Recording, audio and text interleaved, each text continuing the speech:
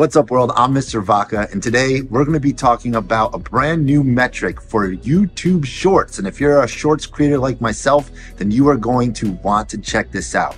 It's called the viewed versus swiped away metric. That's not the official name, but if you go into your YouTube Studio mobile app, find the short that you are looking for, and then go into video analytics, you'll then see at the top hand section a tab called Reach. And if you click on that, scroll down a little bit, you'll see this new icon that shows how many people viewed your short versus how many people swiped away from it and didn't watch your short. So hopefully once Shorts rolls out thumbnails, this metric tool will be able to help creators like myself and others figure out what people are excited or want to view versus what they are swiping away from. And that's it. I personally think this feature is much needed, just as much needed as the ability to upload or change your shorts thumbnails. So let me know what you think down in the comments below about this feature. But if you find this video helpful, hit the thumbs up. The subscribe button helps out the channel a ton. Most importantly, don't forget to work hard, play hard, and I'll catch you next time.